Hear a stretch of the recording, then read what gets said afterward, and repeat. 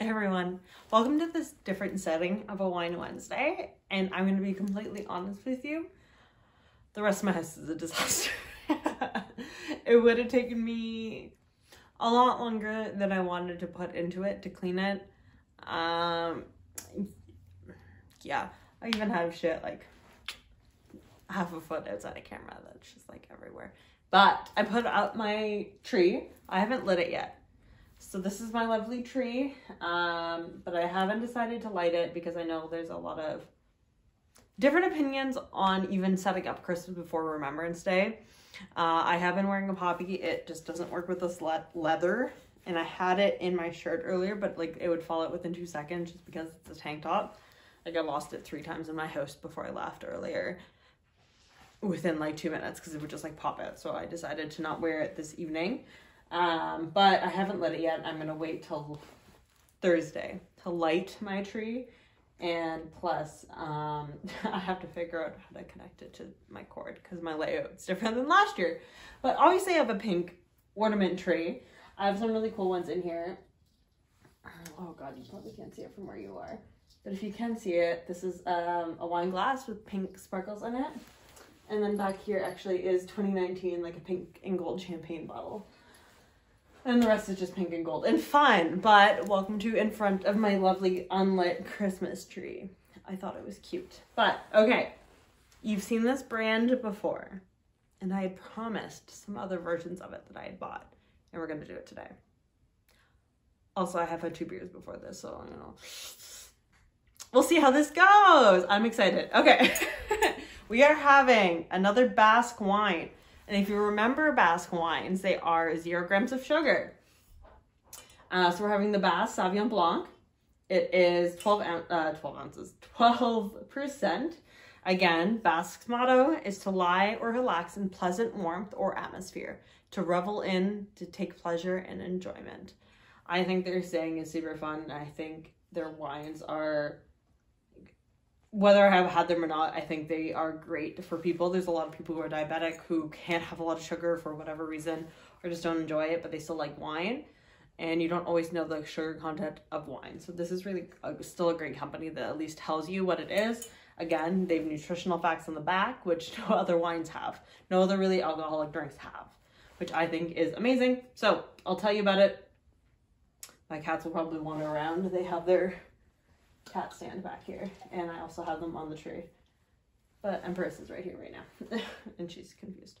But so per 3/4 of a cup, which I don't know how you measure in wine glass, 188 milliliters. How many ounces is that? So wine is 5 ounces. I don't know, but 160 calories, which is actually a really great number. Excuse me.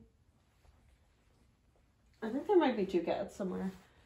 Oh, they're right here fighting. If you see it or hear it, I'm sorry. Protein, 0.4 grams, carbs, 7 grams, and fat, no fat, and then 0 grams of sugar. I don't have a table. Welcome to my ratchet ass, almost Christmas themed Wine Wednesday. Jeez. What am I doing, you know? I'm gonna drink it. Oh, I spilled it a little bit. That's really cold. Don't do it in between your legs, friends. Get a table. Don't do it with me. Okay, pale yellow. It's the exact same color as the bottle. No difference. Frosted in the glass now because it's not used to the cold, but smells like a Sauvignon Blanc. It has the florals to it, aromatic. So we shall see. If you see my cat, you probably can't, but Mrs. Gray's right here.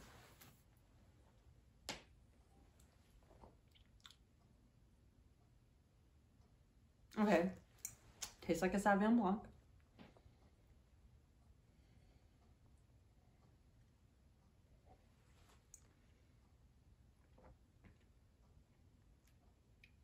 Ooh, that was tart. Ooh! Ooh, right here. Whew. It's a very tart wine. You definitely are getting grapefruit and floral. Okay, okay.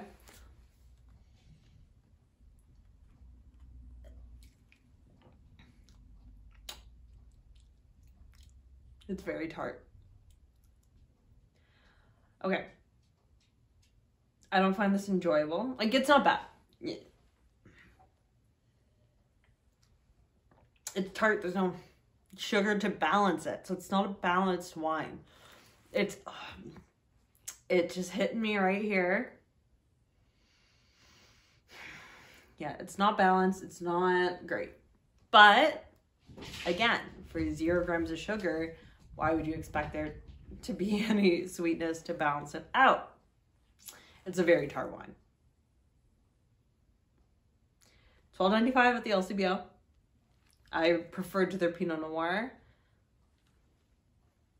If you like tarty grapefruit Sauvignon Blancs, I think I've also, personally, I think I've moved on from Sauvignon Blanc. They used to be my go-to wine, and they're not anymore. I've kind of gone back to Riesling, which is very strange. I started in Riesling, and then I moved on to Sauvignon Blancs and Pinot Gris. And now I've kind of circled back to the more sophisticated Rieslings. I'm still not much of a Chardonnay person. I'll have them, but I don't know what it is, but they're not my fave. And I've kind of moved back into red. But, so I used to like Sauvignon Blancs. One more time, let's see.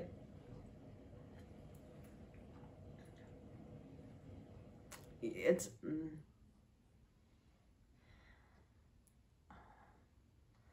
I'm giving this a 4. It's my worst rating so far. Like, if you're someone who needs a 0 gram or really wants a 0 gram sugar, try it. Like 100% try this wine if that's like your goal, but it's not my goal. So for that reason, I will never buy this again. But that's because I would rather have a more enjoyable wine with sugars in it. And that's my honest opinion. They're always my honest opinion, but this is a 4. It's too tart because it's not balanced with any sweetness. Oh, excuse me. Well, I poured myself a big glass and I have a bottle. Maybe I'll cut it with some orange juice. I don't know.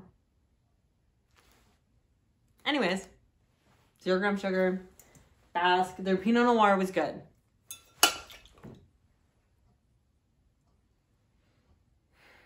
On that note, happy Wine Wednesday, friends.